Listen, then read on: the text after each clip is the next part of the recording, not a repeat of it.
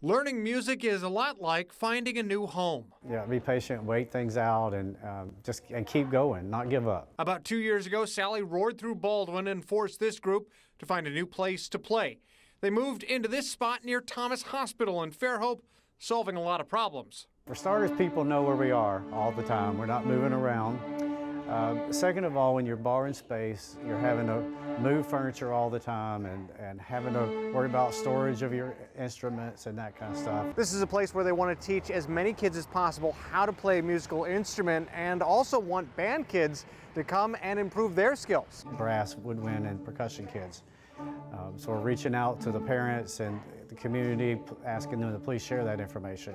As this string class builds skills, they're also building a community. How to play together, and it's kind of team building, community.